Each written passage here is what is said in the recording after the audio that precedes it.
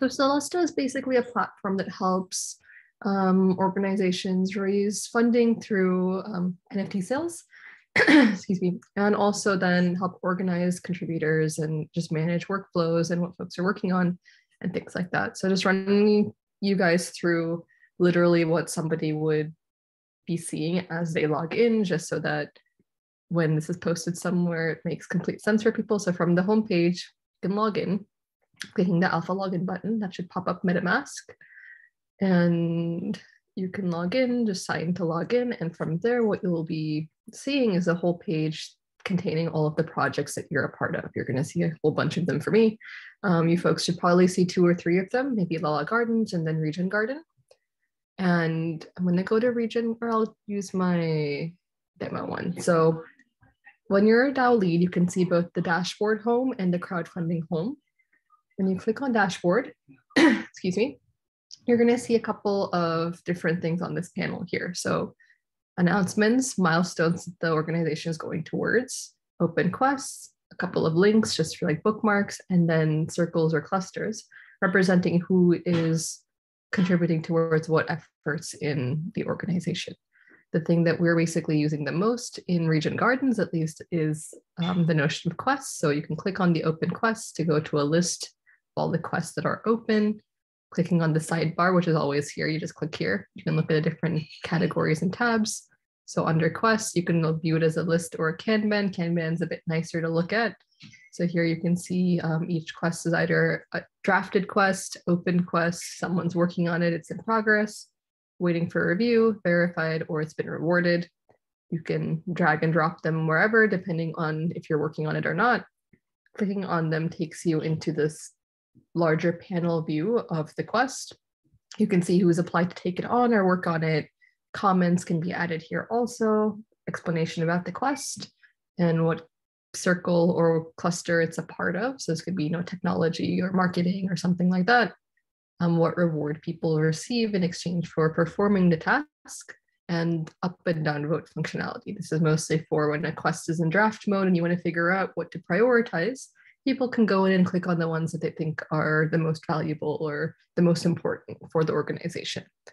A couple more functionalities here. People can apply to a quest just by typing in a quick application message, a link, description, and the link itself, if there's some work attached like a Google Doc or something like that.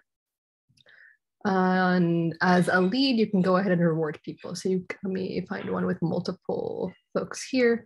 So when you reward people, you can either assign a reward to a single person entirely, or you can look at whoever is applied to a quest and you can, send them fractions of the total reward amount. So if it's 5, each person can get 2.5 or something like that. So if you have multiple people working together on a quest.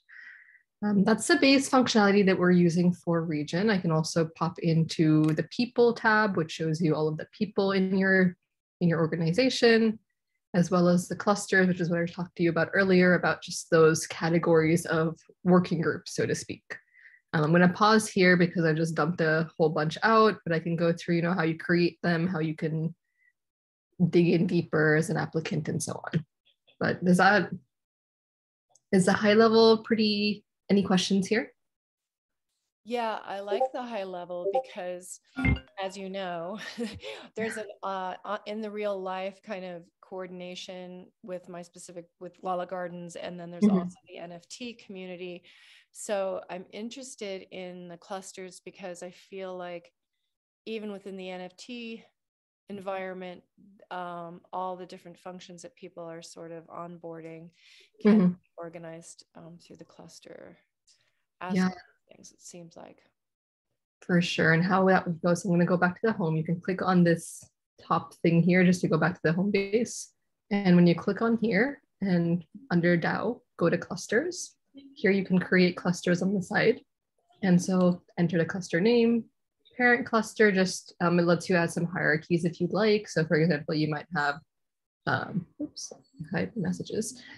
For example, if you have, an outreach mega cluster, you might have marketing as one, brand as the other, or something like that. Maybe other way around, maybe brand goes into, marketing and outreach and so on. So if you wanted to have different hierarchies going on there, quick description, you can pick a color for the tag itself. So it'll show up like that, or you can make pick your own custom colors. External description, you can add the people who are going to be leads for the cluster, who's going to be just members, and whether or not it's open for applications. So after that point, when you hit on create clusters, I'm not going to create a cluster now, you get to see it like this. If you have like a hierarchy setting there, so here we have community as a part of the brand cluster, and so you can see it as a subcluster also if you choose to do that. And if you're interested in applying to the cluster, so I showed you like if it's open or not to applicants.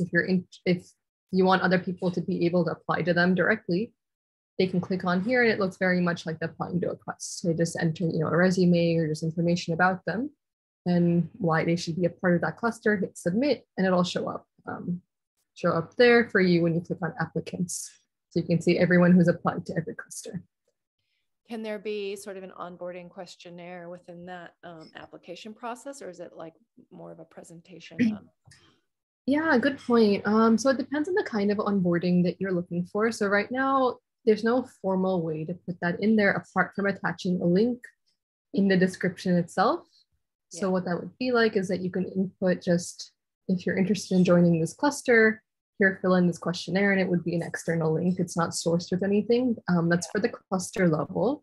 Okay. And what we do have as as a whole DAO level or organization level, we do have a series of 3 welcome pages that you can modify. And so this would have a quick introduction about the organization, video, or just an image even, just intro to what you're up to, and then a longer form story. When you hit next, it prompts folks. I think you've actually gone through this, Tina, but when you hit next, it prompts folks for basic information about them and the skills that they have. And from there, it's just how to get started. So you can type whatever you want here with what the next steps are, what folks should be working on. You can embed images and so on here too. So if you have any diagrams or anything to put in. And after that, when they hit let's go, it'll open up to the rest of the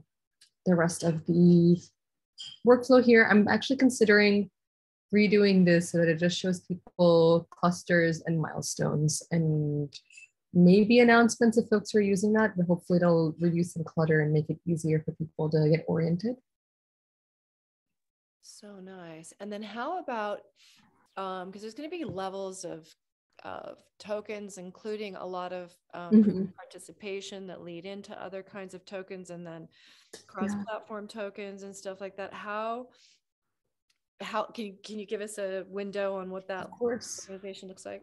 Yeah, sure thing. So right now, how we handle tokens in here. So click again on that tab from before and go down to tokens under DAO.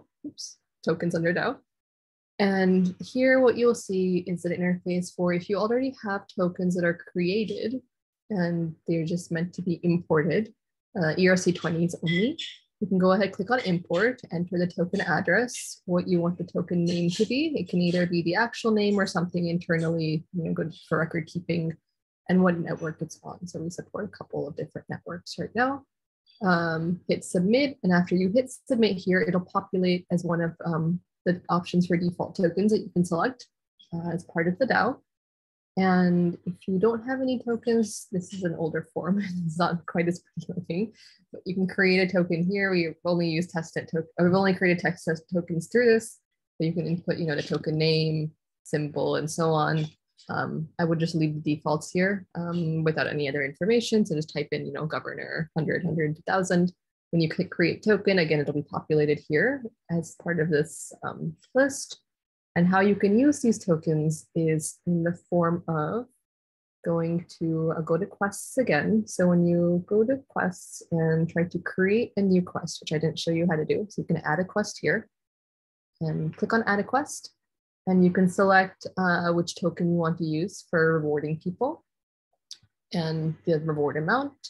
Another place where this token is propagated is with direct compensation. So we have a notion of kind of like just payroll where you have everyone here. You can just type in, how much money or tokens you'll be receiving. And even here, you can select the different tokens, but you have to be on the right network. So I think both of those were on Polygon, which is why it doesn't show up here. I can change. Yeah, it's okay. It'll take a bit of time. So depending on what network you're on, the tokens that are available to use on that network are going to show up here. So for example, I had the 2 tokens I showed in that token tab, which I'll go back to. Both of these are actually going to be on Mumbai, I believe. Yeah, so Polygon, whereas I'm on the Rinkeby network right now, which is why they didn't show up. So if I were to switch to Mumbai, they would have showed up. So those are the 2 places to use them. I don't know if that's sufficient for you. This isn't tied to a token per se, but there's this allocation tab here that's really just used for bookkeeping. It's not tied to the rest of the platform, but how it works is that you can input your different token allocations, like how you envision for your organization's token, a single one, how you envision dividing it across different, I guess, stakeholders in your organization and how that's evolving over time. So if you input it into how it works is that you input users or one at a time or in a CSV as like a mass dump with their name, what their role is, over what time period they're receiving tokens, from when they're starting to receive tokens and how many they receive. After you input this information about them, all of these graphs and stuff are populated about, how are your tokens being released over time? How can I view, at a specific time point, who has how many tokens and so on. But this is independent from the rest of the platform. It's more for bookkeeping. I think Dan is the one who's been organizing and working with this interface here, but that's also down below. Really nice. So actually the fiat option, would that be an interesting way to track like money contributions and people who are investing actual dollars to be able to kind of weave them into the governance system? Does that make sense? Interesting. So basically people who are contributing real dollars as some way of tracking. So there's a couple of different ways to go about that. Oops, sorry. One question I have for you actually is, do you envision, I'm guessing that would be liquid assets, just fiat that it's used to fund day-to-day operations. So it wouldn't be converted to something like USDC or something like that, correct? Can I just clarify one I think to follow up on what Tina's asking, possibly, is that we're forming a cooperative. So it's going to have like 2 different kinds of cooperative owners, $100 a share owners that are supporters and $1,000. I mean, these are like ideas, but $1,000 shares for like stewards who are going to be more of like people who are contributing on a regular basis. Then we're also going to have people who are lending, crowd lending. So they're going to also be contributing short-term loans at varying levels of interest. So all of this needs to be accommodated. We're just wondering if any of that can be accommodated on a platform like this. Yeah, great question. So currently we don't have any ways of sending out or distributing funding to anything. One moment.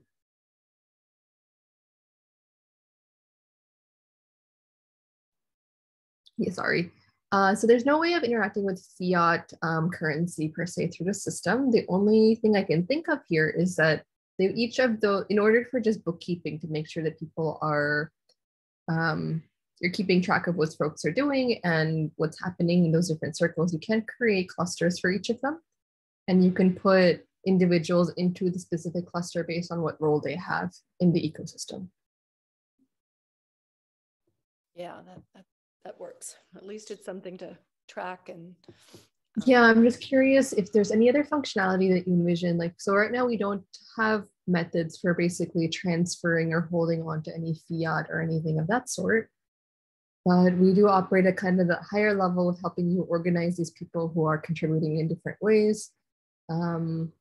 If you wanted to speak a bit more building off of that regarding what, I guess, how the roles would be different and what styles of interaction modes you envision these different groups of people having to the organization, maybe we can brainstorm about what to bring into the system or how to evolve it also to better suit those needs.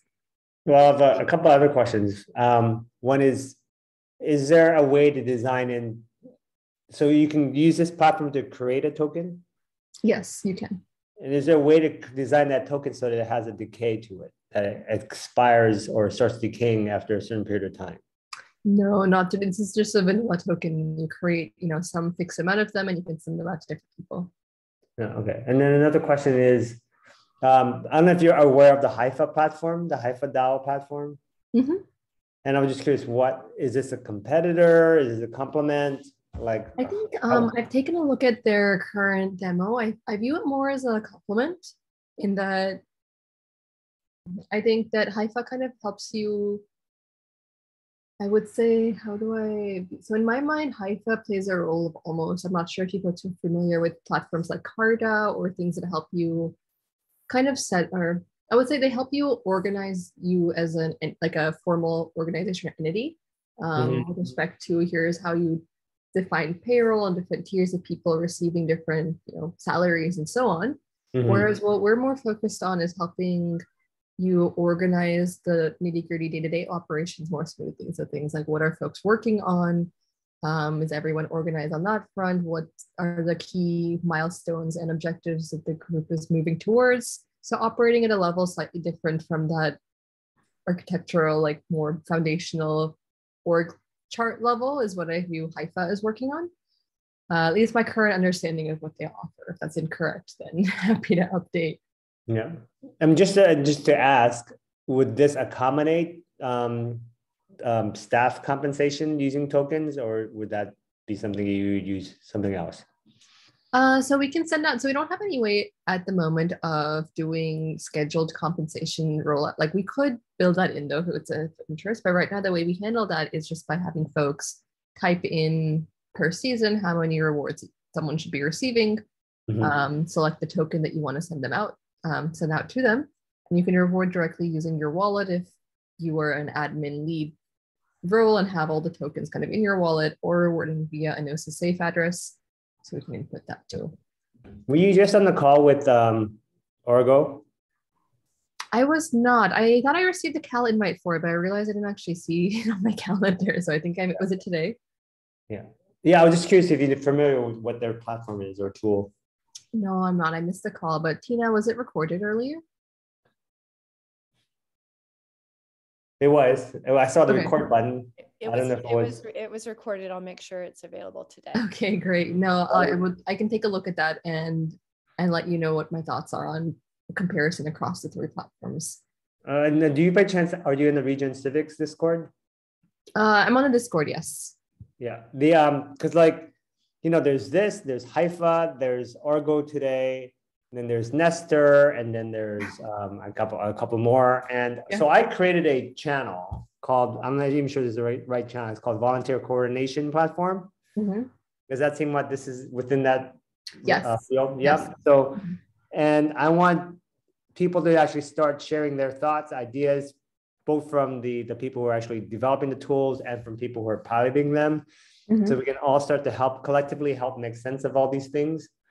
Because it's like, because we're all basically looking to evaluate the same thing and see how they all work together. Rather than having all these things in silos and vacuums, I just wanted to create a single thread in a group where 13 pilot projects are looking for what tools to use. So if you would, one can view it as being awkward to contribute because you're one of the platforms, but I think it would be great if everyone could actually work together to help figure out how these different platforms could work together.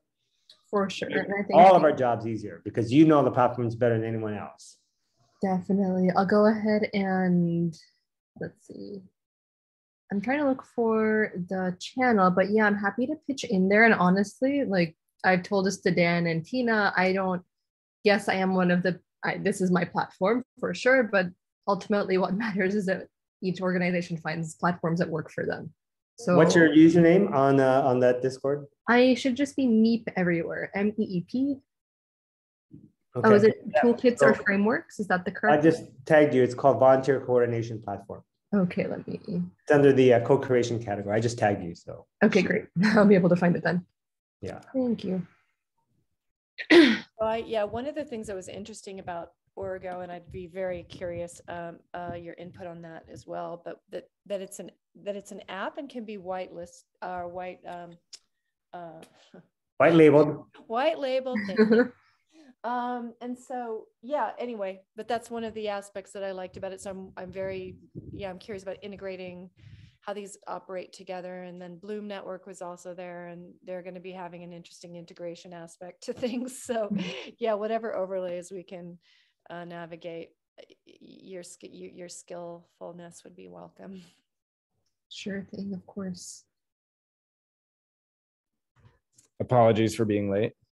Oh, hello. Hello there. So I was just stepping them through, I guess, all of Celesta, actually. Did you show them the your token? My favorite part of it, the tokenomics and. I did step through the tokenomics part of it, but yeah. You can probably speak to it actually better as a user. Oh, I'm just a fan of seeing, like, I feel like I've worked with a few platforms, and it's tricky to kind of find a platform that really, breaks down the allocation, the distribution, seeing it all from like one dashboard. I think the, Celesta does a great job at, really kind of adding transparency into the whole structure of your tokenomics. So just from a volunteer point of view, I mean, I love the idea of Kanban boards. And I think it's very important for a volunteer who's, say, coming to Lala Gardens, is how can I contribute? That you can go to one space in one page and look at all the different things of how to contribute, and then just be able to plug in there without feeling like you need to go to some protocol process first. And I was just curious how a volunteer would, hear about Lala Gardens and it says, oh, if you want to volunteer, go here. And then from there, how does that work? Yeah, and I think it depends a bit on the model that you envision folks, coming into doing work. If it's something like a volunteer finds out about Lala Gardens, is sent to a dashboard or a platform that has all the units of work or just tasks that need to be done. It could be a Kanban board like this, something that they can filter, by the different skills that they might have, if it's marketing or technology or branding, art, and so on, gardening. And if that was all listed as, items in this component, they could click into it and understand what's happening there. The other thing that we do have here, which would need some fine tuning a bit with you folks in the room, would be that this view can be customized per category. So if someone wanted to go through and say, hey, I'm really interested in branding or community ops, we can customize this panel so that people who have those skills or who want to contribute in that way can take a look at the ways that they can contribute and help out. That could just be open quests, but it could also be more information as you see fit. But for now, what this breakdown has is just a summary overview of the working group, the different quests that are available for, what milestones they're working towards, and then a couple of important links and announcements and so on. Yes, is there a way for the general public to go to that Kanban board? This Kanban board, yeah, we could probably make it public. I guess it would be, we can either set a flag to, I don't know if everybody would want, actually, Dan, do you know if Region Garden would want their Kanban board public? I think the way we would probably handle that is having some sort of onboarding, just so somebody would say, hey, I want access to the Kanban board, and we would just validate them, and almost, I would think, Neil, do you think there would be a benefit to exposing that to everyone? I mean, you're really you're opening up kind of the entire inner workings of your business. It would almost, I just see it as, it's definitely beneficial to give visibility to the right people, but I would almost question giving it to everyone. Almost just creating a streamlined way to onboard. Two ways to look at this.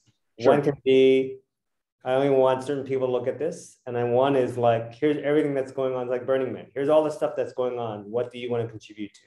And that's almost like the advertisement of like, to advertise a community versus like, here's what we're doing. That's, to me and to Burning Man and the volunteer community, it's not really exciting. But if I said, hey, here are the 20 things going on, where do you want to contribute? That to me is what today, like when you go to YouTube, you don't go to YouTube and here's the video of the day. It's like you go to YouTube and based on things you like, here are all the choices of different categories and you get to choose. I would love this. I mean, this is the way we're designing. This is the way they design the cooperatives I work in. Is the first thing you go to, here's the cooperative page, and you can go to the a screen where like, here's all the things going on. You can filter by different categories and see where you want to contribute.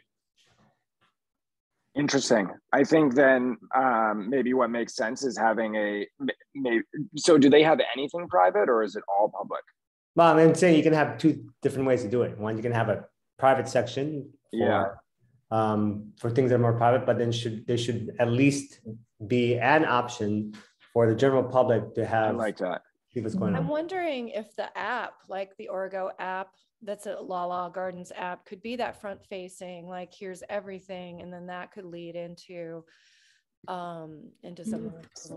I think you could do it here. I think Sahana, what might make sense is almost having an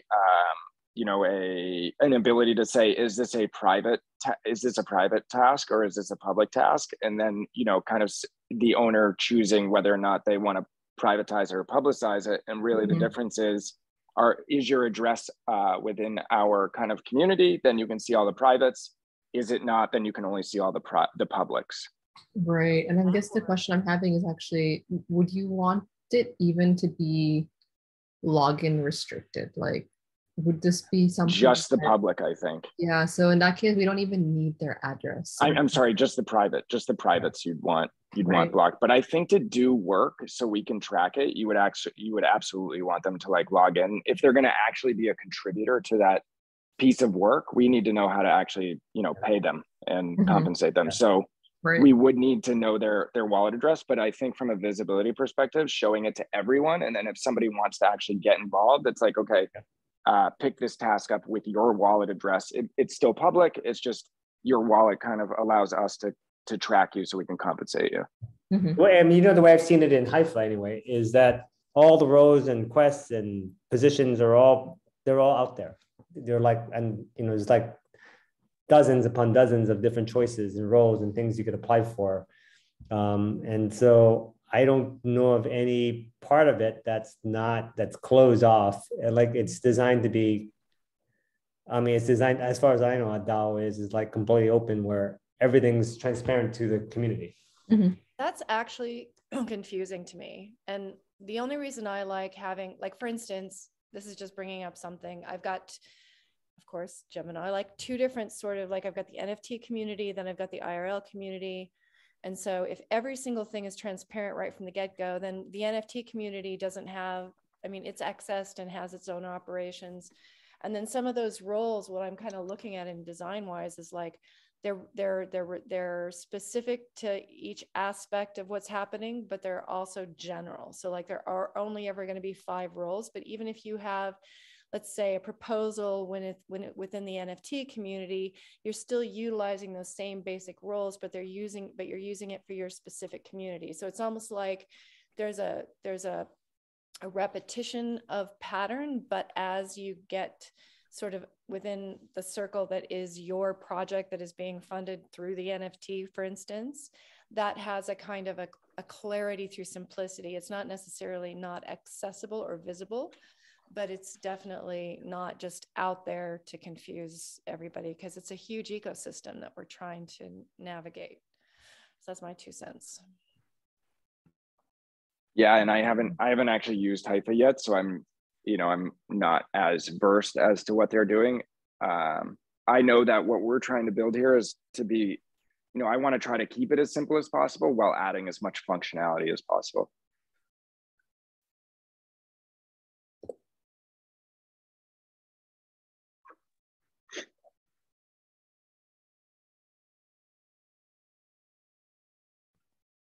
Neil, did that make sense about sort of like having it be not exclusively funnily, but somewhat just for simplicity and organization? So for me, and I'm really reiterating what I had said earlier. It's really having 2 filters. Yeah. One for the people that are overwhelmed and don't want choice, right? It's like, I just want to be told what to do. And there's a lot, I'd say there's just half the population works like that. I just want to be told what to do. So they're told what to do. And then there's the other half that says, I want to see everything that's going on and I want to pick and choose. I want to go to like YouTube and Airbnb and Uber. It's like, I want all the choices and I pick and filter my own choices. So just to provide those 2 options, not to have it's not either or. It's providing the two choices. I want to be told what to do, or I want to have all the choices. I mean, it's just a matter of filtering so that I know when I'm in the NFT community, and I know when I'm in the IRL community, and I know when I'm interfacing with the other organizations that will be serviced within the ecosystem. So that's the only thing. But yeah, I want to be able to filter and navigate openly, but I also want to know where I am at any given point in time. Mm-hmm.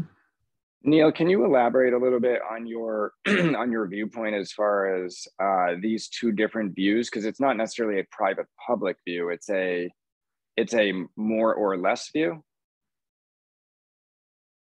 Does that make sense? I didn't quite understand that, but like, so for Haifa, it's basically like any role, like they have 7 salary bands, and they have like 30, 40 different roles that are being compensated if approved by the community. So you can look at the 30 or 40 different roles and then apply for them at any time. And I suppose there are quests that you can also apply and create for or suggest. And so it's just kind of like this, it's kind of like, I mean, like nature, right? It's this completely open thing where you can do whatever you want. And it's just a tool to create and do whatever you feel you want to do in it. Absolutely. Yeah. And so it's like that. And so like, yeah, obviously it's not for everybody. So, but I'm saying for the people who want that actually have that option. And for people who say, you know what, maybe I need an agent, and I just have an interview with somebody that says, hey, here's what I'm good at. Here's how I want to contribute. And the person says, okay, well, I don't just the role for you. Well, apply for this one. Mm-hmm. But like, yeah, there are people, but I'm just saying in the W3 world, people are becoming increasingly skilled at, educated, trained in having a Lego set of pieces and building something that they want. I mean, people like 20 years ago, people had no idea what to do with that. Today, totally. Even 10 years ago, even 5 years ago, now you got a Minecraft world where it's like, give me the blocks. I want to build whatever I want. I know what I want. Don't tell me what to do. Right. But I'm saying that at the same time, there's still tell me what to do. I'm overwhelmed. But all I'm saying is you want to accommodate both crowds, not making it either or. Got you. I think the best way actually might just be to make the entire dashboard potentially public or not. And as the the DAO can then decide what style of operation they like to fit in there, whether it's something that they want to have that view for everyone to be able to see, everything that's happening versus keeping it kind of closed. I have seen that too, and I think a number of folks we've spoken to have been like, yeah, we don't want all of our business secrets out in the open because we still are, unfortunately, in a competitive world. But there's no need for everyone to have to adhere to that. It can just be an option that you can check off if you want it to be public for all versus not. Yeah, I would totally agree. I think, and I'll just throw this out there that I don't have as much experience with the DAO as I do kind of the development space. So, but I totally understand, the whole premise behind a DAO is that it's decentralized, autonomous organization. Everybody should, be able to pick up the tasks that are there and be able to work on them and do it. So I totally resonate with the why. I'm just almost more exploring it with you. Yeah. Yeah, me too. I mean, yeah, the open source, yes, but I am completely confused by the amount of rules in Haifa, and I can't personally function there. So just find some, I'm like wanting at least filters to be able to navigate and map according to flipping color codes or something, like something that makes it simple for someone like me too. And I think the whole idea that we were going with was almost not trying to assign or establish roles or responsibilities, but really, we're as an organization or as a decentralized organization going to rate, how much these tasks are worth to us. And then when somebody completes them, they say, I completed this. And then we compensate them with the amount of tokens proportionate to the amount of work that was done in that month. We'll have a whole bunch of work that's done in that month. The idea is that people will accumulate a certain amount of points given the amount of tasks they execute. We already have established how much tokens we're going to be releasing on a monthly basis. So really it's just, and to what departments. So really it's just who did the amount of work in, let's say, marketing department. And then we're basically saying, let's just say 1 million tokens for sake of ease. There was 10 people that did, varying levels of work, and we distribute those 1 million tokens proportionately to every single one. So we're not actually, the distribution model is set up in a way in which it slow drips all these tokens into the economy, rather than us kind of like defining, this thing is worth this many tokens, because we don't know the value of the token. We just know that the work is worth, compared to other work, this work is like a 4 on a scale of 4 to 10, or a 6 on a scale of 6 to 10. And then at the end of the month, we're compensating everybody that did work, and we're giving away a fixed amount of tokens proportionally to the people that did that work. So we can kind of like, the idea behind that was to rip out hourly, to rip out roles, to rip out like kind of these other things that hold up and like kind of confuse the whole model. It's really, we're going to give away 1 million tokens to marketing. If 10 people do, the same amount of work proportionally across the board, then every single person gets 100,000 tokens. It's a fixed model. We are distributing these tokens over a fixed amount of time, and then basically setting up a system in which we can reward back once these tokens are in the economy and moving. It's a slightly different way of compensation. And it kind of does address the sort of like the aspect you were looking for, Neil, as far as like a currency that kind of degrades over time, because if we're doing it where it's equal distribution among the work being done at any given time, then it's kind of like when the work is done, the work is done. And it's like, then that value translates differently with each period somehow. Like, I like it. I just see it as a more, I don't know, I see it as an equal distribution in a very interesting way. What do you think? The idea was to strip away a bit of management as well, like where we're not kind of like, well, what do we think the token's worth? We want to, then let's make this thing, to 10,000 tokens, but yet, we've made all these other things 10,000 tokens, and now all of a sudden we've distributed 2 million tokens in a month in which we only wanted to distribute 1 million, and now we're not actually following our financial model or our tokenized model. We're distributing more, and we're actually upsetting the long-term economy of, the tokenization that we laid out. That was kind of, we wanted to have a settled system in which it's very definable. That's why when you go through that distribution tab and you see it over time, it's so impactful, because it's like, this is exactly what's being released in a fixed amount of time. And I mean, you can see when it drops off. And then the idea is that, that whole big treasury is basically the rewards back into the system. So like, there is a major part of the system that is, developed in a way in which it's meant to reward, the people that contribute and are a part of the ecosystem. I'll just say that's Letty's, who's not on this call, expertise. My role is really kind of like how do we get, the people I work with are the Burning Man organization. How do you get people to co-create together? How do you get them motivated to work together? Mm-hmm. And what are they used to? Right? But as far as like, how does the compensation system work? That gets into, that gets into like economics. Mm-hmm. And it's just more of a compensation system and what's fair and what's going to actually, and so that's a whole level of science and math that Letty handles. Mm-hmm. So it's important for me to let her handle that part of it, and not feel like I'm not, put my 2 cents in an area where it's just really not my area of study. Mm-hmm. Neil, you did mention earlier in the call about deflationary token, like just having tokens value being decreasing over time. Yeah. Do you have a sense for what the design principles behind that were and how that's going to work? Yeah. So that, and there's a good channel on that. And then, so one of so Region Living DHO is the DHO, which is basically a governance system added to a DAO. Mm-hmm. So that's what DHO is in the Seeds ecosystem. So ours is the Region Living DHO. And one of our partners in it is the Regenerative Living Institute. It's a 501c3. Mm-hmm. And it exists because nobody is there telling anyone what is and isn't regenerative. So everyone's kind of more or less making up their own definitions. Mm-hmm. And a lot of these projects and then Tina knows, a lot of these projects in the Region Living even the regen Discord aren't even regenerative, aren't even close to being regenerative. Mm-hmm. But no one's telling them they're not. So we work with a group that defines what is regenerative, and they define what is a regenerative currency. Mm-hmm. And a regenerative currency is something that encourages flow and discourages hoarding and stagnation.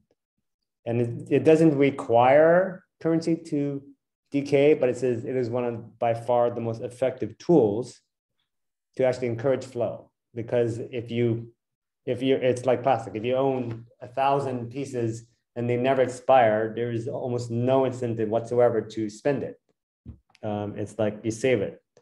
And it's kind of like a chipmunk collecting all these acorns, and like, I found all this huge cache of acorns. I'm going to store it all. If I have a storage space, I'm going to store it. Why would I share any of these acorns? I'm going to put them all. I don't need, maybe it's for 20 lifetimes, but I'm going to save it for my squirrel families for the next 20 generations. Right. So that's what happens, but acorns decay. So they can't do that. They only store a year's supply. So therefore there are acorns for everybody. But in this world, obviously with the income gap, people hoard money. And so of course there's not Jeff Bezos with 180 billion, and you got all these poor people because this money doesn't decay. And so if you put that into it, it would solve a lot of those problems. Even in fiat, there's a decay when you die at 50%, that 50% estate tax. Mm-hmm. Regenerative currency doesn't even have that. So it's even less regenerative than even fiat money, which is supposed to be, an improvement on. So we're looking for ways to put that into the system. And also it's very important, which is why what you're all doing important, is also the other way to create flow is to localize currency. So we want to encourage as much local currency development as possible, because when it's localized, people tend to be more attached and committed to supporting local efforts because they can actually see that, versus a corporation that's just taking money from other places and just storing it away in another place. Mm-hmm. Yeah.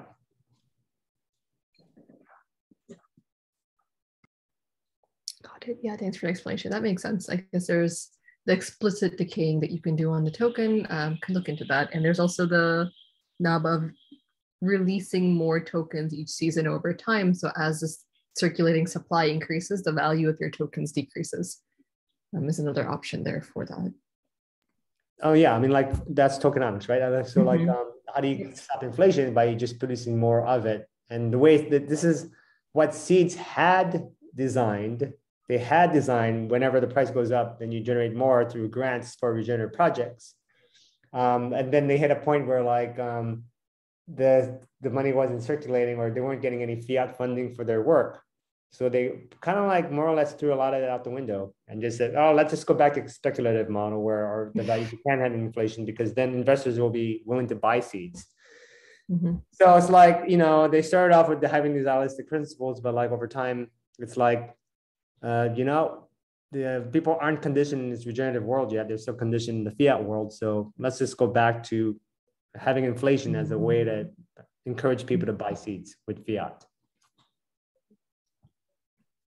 And I love the slow drip and the fact that you can kind of control that over time based on feedback loops. So that is kind of one of my favorite parts about this, the ability to slide that scale. The slow drip method is pretty elegant in my view, but I'm also not a tokenomics, but I'm really attracted to that.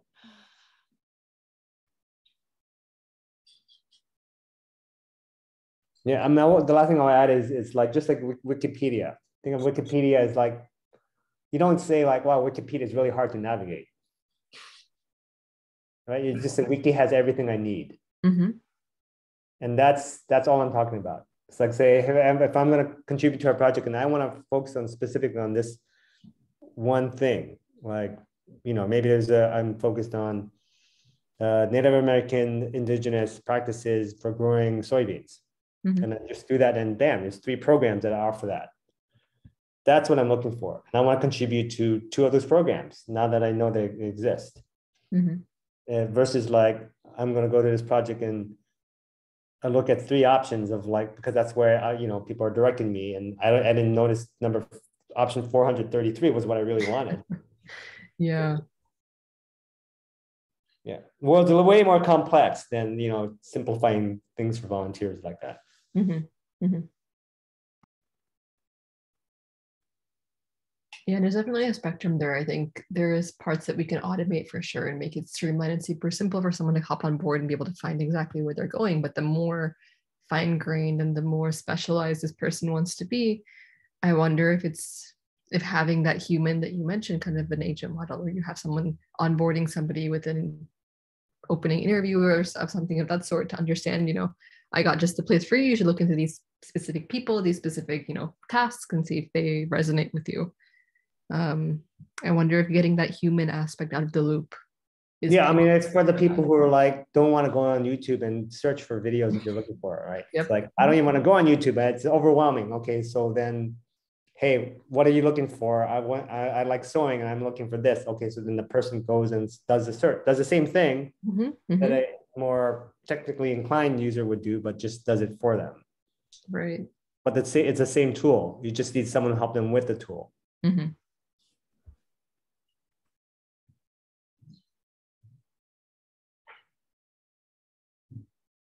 Makes sense. Well, I feel like we're coming to a natural pause. Are there any other questions to wrap up, and then we can get this posted and get feedback from other folks? But yeah, Neil, do you have any other questions, or Dan, do you have any insights, or Sahana? I would strongly encourage you all to participate in the Regen Civics channel on volunteer coordination platforms, and then just have a really robust discussion with the other volunteer coordination platforms and see how we can all work together cooperatively, where versus like 5 platforms all, you know, sharing their own siloed story, which makes it really difficult for us to figure out how to work together. And what would your recommendation be there, Neil? So there's the Regen Civics Discord where the 13 pilot projects are all using as a, you know, communications platform. But as far as how we kind of like, you know, how you know, your recommendation as far as how to even collaborate, like the back end DAOs, you know, like there are, you know, I think inevitably, you know, there's going to be other, you know, there's going to be platforms in which you use other DAOs and kind of, you know, like to have kind of a vision there as far as how to, you know, manage kind of the aspect of multiple DAOs, or do you think it's just really kind of getting in there and coordinating and making sure that we're kind of all cross compatible? Well, what will be ideal, which will probably create eventually, is like, in fact, competitors do this. They put a table, right? They put all their 5 competitors or people in their field that people get confused with competitors, for instance, and list them all, and then they put a table of what it does and what it doesn't do. So people can almost instantly see that, oh my God, these are not even the same thing. I thought they were the exact same thing. Or, you know, so just, I mean, someone's going to do that if it's not me in the next 2 weeks, but like, but it's nice that if platform creators often create these charts. You know what I'm talking about, right? Totally, 100%. And like almost like a features chart where it's like, hey, this feature, and then these 3 have it, these 2 don't. You know, here's another feature, these 2 have it, this one doesn't. Yeah. And then people in the community can say, well, I want this feature, which none of them have, and maybe one of them can say, well, I can put that in, you know, totally easy. I didn't realize that was a needed feature, right? So that I like what you're saying. Tool. Yeah.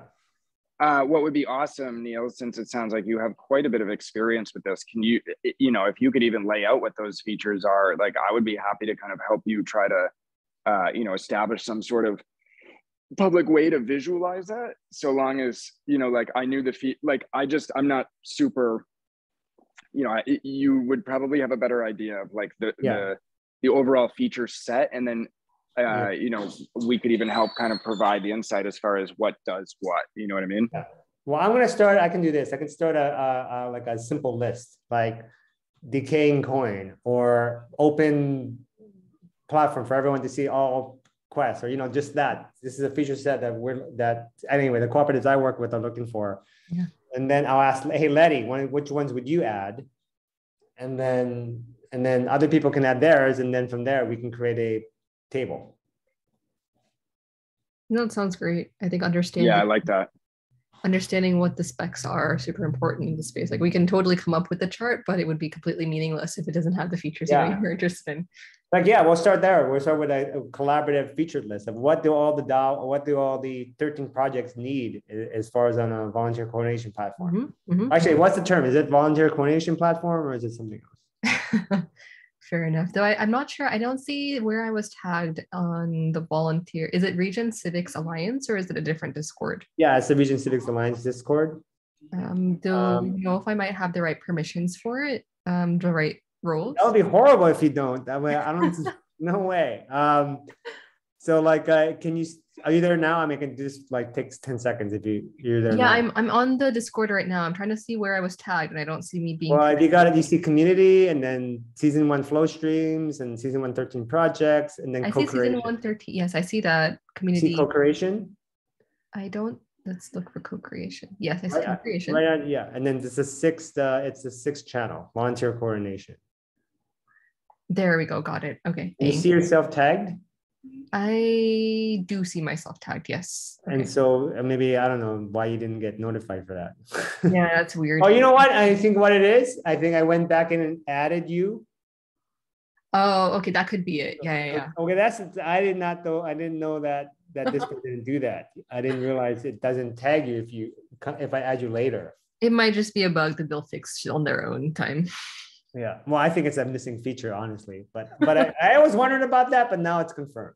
I have to repost the whole message if I tag you. Okay, great. Got it. Awesome. All right. Work is being done as we speak. And Aryabhata, thanks for coming in late. I'm going to be having this posted. I'll talk to Neil about where to post all these meetings. And yeah, thank you, everybody, for coming together and talking about this awesome platform. Great. I would encourage you, just as a quick note, under alliances, I would encourage you to be an alliance and be a Celesta Alliance. There's a section called alliances, and got it. There's at the very start here channel, you can apply to be an alliance. It's a formality. You apply yourself as an alliance, and then you get your own channel, and you can basically update everyone on what you're doing. Sounds great. All right, I'll look for that. Yes, your alliance. I see that. All right. Yeah, and then at the start here channel at the very top, it's like fill out an alliance member form here. Got it. All right, sounds great. Thanks everyone for making it out here. And if there's any more questions or anything of that sort, I think everyone here knows where to find me also. Yes, and I will make sure this is available to everyone. So yeah, thanks all. All right, thank you everyone. Great. Bye. All right, see you. See you.